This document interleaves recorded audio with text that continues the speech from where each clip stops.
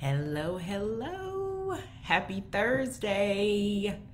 Happy Thursday. Hello, hello. I am streaming in a couple different places, so I'm just kind of checking my streams to make sure everything is looking good. How y'all like my hat?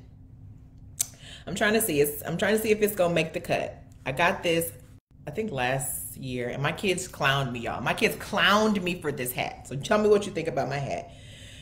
I'm not 100% sure. I'm still working on it. It was on sale, so it's not no big loss if we don't love it, but I had to get it. My kids was like, Mom. But it feels very 90s to me. It feels very 90s to me. And I'm having a 90s day. I'm wearing my Mary J shirt, and I was not gonna do this head. So I'm wearing the hat. So tell me what you think about the hat. Today, we're not talking about the hat today. We are talking about something that came to me this morning while I was kind of planning for my day. I had this thought about the Discount Duchess. And you may not know who the Discount Duchess is, but let me tell you who the Discount Duchess is. It's me. So my very first business that I had years and years ago was called the Discount Duchess. And let me just tell you guys, it did not succeed. It was a business that failed. And I thought about it this morning because I was kind of preparing for the day. And I'm planning for my live event next week, which is Stop Sleeping on Yourself. And that is a workshop about letting go of limiting beliefs, healing from your trauma, and moving forward into the life you actually want to live. And it was crazy to me that I think, God brings us things back to our mind.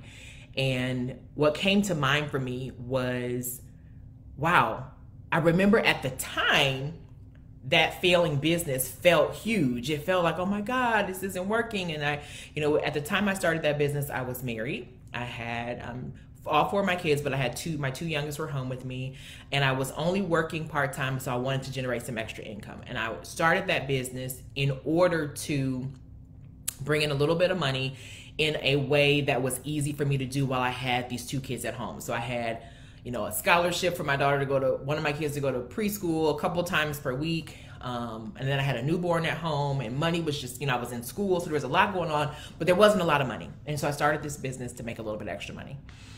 And it didn't make any money. Like it didn't. It just did not work for me.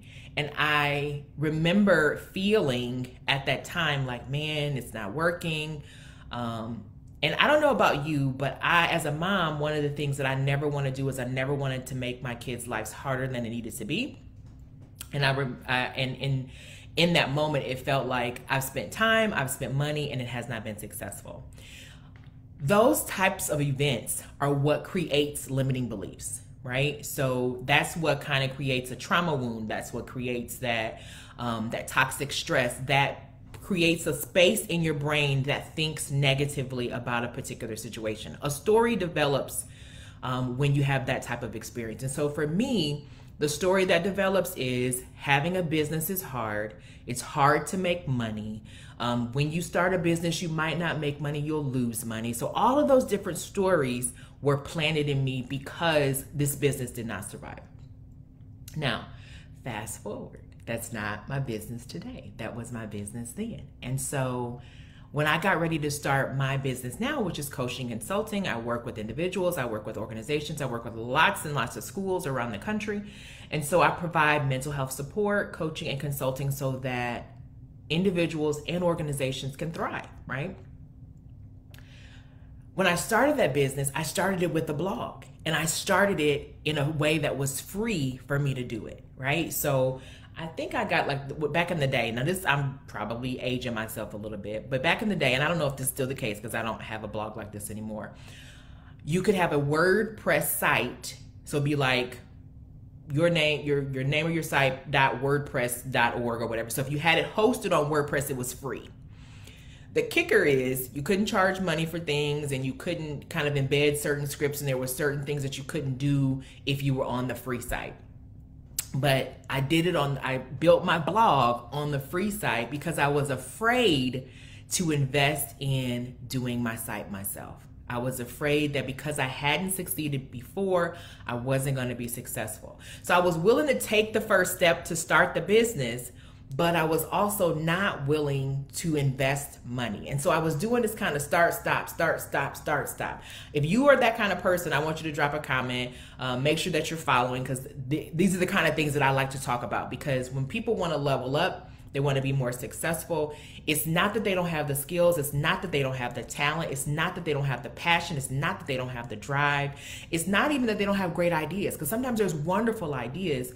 More times than not, what holds us down, what holds us back, which keeps us from being as successful as we can, is the mindset that we have around what we're doing. So when I started my business the second time around, I was very, very cautious about investing money. And here's the tricky thing about limiting beliefs. Limiting beliefs sometimes show up and they are like the bully on the playground, right? Oh my God, you're so stupid. I can't believe you did this. You're not going to be successful. Like they're harsh and it's critical and it's like a negative thought. And you can really identify those from time to time. But those are not the ones that keep my clients stuck the most. Right? It's not those big, bully, loud thoughts that keep my clients stuck the most. It's the little whispers. It's the little like, oh, I thought this was going to work and it didn't. I better play it safe this time, right? So sometimes limiting beliefs looks like being responsible. It looks like being practical, being realistic. So when we're doing those kind of things, we think we're doing the right thing, but what we're actually doing is limiting the life that we're able to have. So this morning while I was thinking about that, I thought, since I started my business over 7 years ago, I have made hundreds of thousands of dollars, right? I work in a way that makes sense for me. So this morning I had to get up and go take my car to the shop. I was able to still do that and work while I was sitting at the shop, right? I don't have to be up at 4:30 to be able to be cross town at 6 o'clock. Like I get to work in the way that makes sense for me. I'm able to earn the money in the way that I want to earn it. And most importantly, like absolutely most importantly, I am able to have the impact that I want to have. I have a Facebook community of over 4,000 women, men and women really, that are working professionals in schools. They represent, 4,000 schools / school districts. They represent thousands of kids and families. And I'm able to have an impact with all of those because I was able to get my limiting beliefs in check so that I could ultimately grow my business. So I did have to invest. I did have to invest a little bit of money in my website and in learning some different skills. And eventually, I went back and got my certification for coaching and all these different things. But I wouldn't have been able to do those things if I would have let those limiting beliefs hold me back. For a lot of us who are saying we want something different in 2023, we want to be more successful, we want to grow our business, we want to get a promotion, we want to lose weight, we want to have a relationship, any of those things that we want to do. It's those safety thoughts that might be holding you back. In the workshop that we're doing next week, Stop Sleeping on Yourself. It's a workshop I've taught before, but I've kind of renovated it a little bit.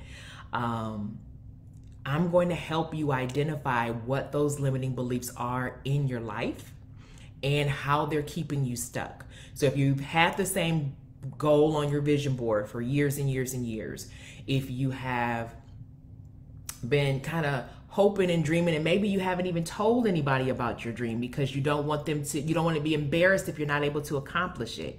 If that's your story, what I want you to do is sign up for this workshop at the link in my bio, because it's a safe space. I'm going to guide you in a very coaching format. So it's not just me talking at you. It's not a recorder. It's literally we're having a conversation, and I'm going to guide you through identifying those places in your life where those limiting beliefs are popping up. And remember what I said, I think I talked about this yesterday, day before yesterday. A limiting belief is just a weed in your mind.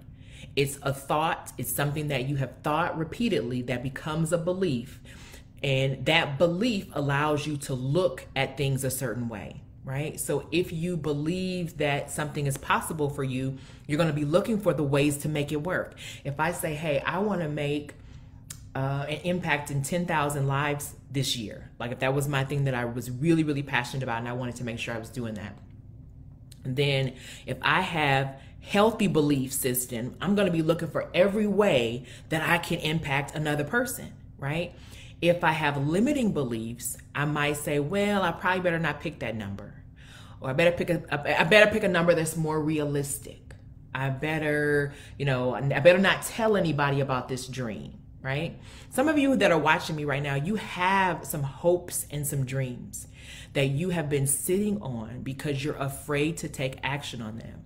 If I would have let the Discount Duchess, that was not a successful business, stop me, then thousands of women would not have been coached by me. Hundreds of thousands of children would not have gotten the impact of the workshops and the retreats and the books and the courses that I've created for their teachers and their counselors and their social workers, right? So when you sleep on yourself, it costs you so much more. It costs you so much more. So I want you to pay attention to the ways in your life that you might be sleeping on yourself. Just do that for me today, right? Pay attention to the way you might be sleeping on yourself. How often do you sabotage your own success? How often do you stop the things that you start? How often do you not go for those things that you really, really want? Those are the things that you need to stop doing in 2023 if you want to have the life that you want to live. So, the link is somewhere around this video, either in my bio or beneath this in the comments, and I want you to take this chance on yourself to get out of your own way and stop sleeping on yourself. And I promise you, it will be so worth it. What I know now, had I known that then, 8-9 years ago, before I made that second leap into entrepreneurship, or I really shouldn't call it a leap, y'all. Like seriously, I probably just dipped my toe in the water a little bit, right? I did it very, very safely. But the very first time, I remember the very first times that I started, okay, I'm gonna pay for this. I'm gonna pay for this domain name. Okay, it's $2.99. I can do $2.99. If it doesn't work, then I haven't lost a lot, right? So I remember the very first time I bought my domain name, right? And the being willing to put a little bit of money out and invest. And like I said, I did a video yesterday about somebody was asking me for tips for entrepreneurship, and I like, you're gonna pay one way or another. Either you're gonna pay with your time. So you're going to do things the hard way and it's going to take you longer, or you're going to pay with your money because you're going to pay to either get the skills that you need to do it faster or pay somebody else who is skilled to do it, or you're going to pay with your impact. So if you're saying like, hey, I want to have a big impact, I want to help everybody, I want to help everybody understand how to be a vegan, I want to help everybody, learn yoga, whatever it is that you want to do, you're going to limit your impact if you are still living under these limited beliefs. So grab the workshop. We have 2 options for the workshop. So if you have availability during the day, like if this time works for you, we have a time on Tuesday, it'll be 12 o'clock. And if this time doesn't work for you, then we have also a Saturday option, and that's going to be around 10 a.m. So those are your 2 options for your time. And I hope to see a lot of you in the workshop because it's going to be great, and I want you to be there. So you guys have a great rest of your day, and I will see you guys soon.